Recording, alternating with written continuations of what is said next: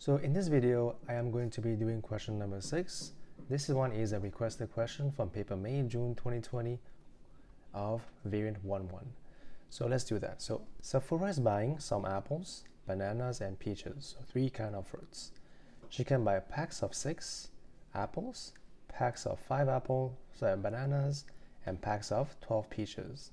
Okay, different packs, so each pack have different numbers of fruits. Right, now she needs to buy the same number of fruits. That's her goal, to buy the same number of fruits of each fruit. Okay, calculate the smallest number of packs of apples, bananas, and peaches that she needs to buy. So when you see the same number and the smallest number, it means we have to find the lowest common multiple. Now, how do you find the LCM? Let's take the numbers one by one. So we have 6. So what are the factors of 6? You would say, okay, 6 can be divided by 2. That will be 3. So 6 is equal to 2 times 3. Now for 5 is pretty simple. It is 1 times 5. And then 12, let's find the factors of 12. 2, that will be 6. 2, that will be 3. So 12 is 2 times 2 times 3. Now how do you find the LCM?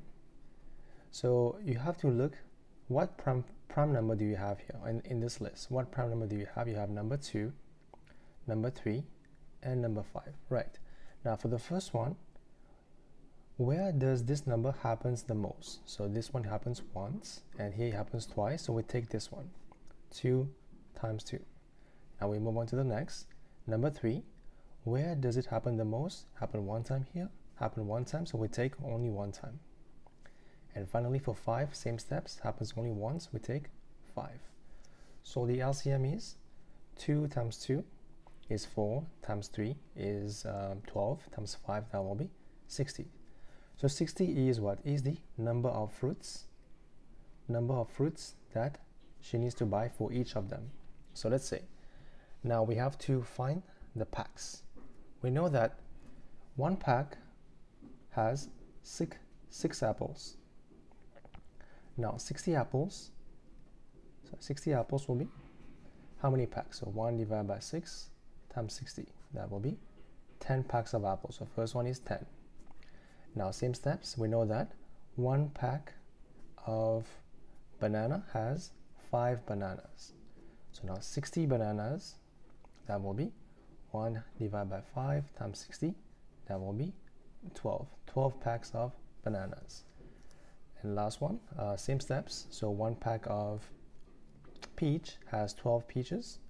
Now 60 peaches, that will be in 5, right? So 1 over 12 times 60, that is 5. So let's do that. 1 over 12 times 60, that will be 5.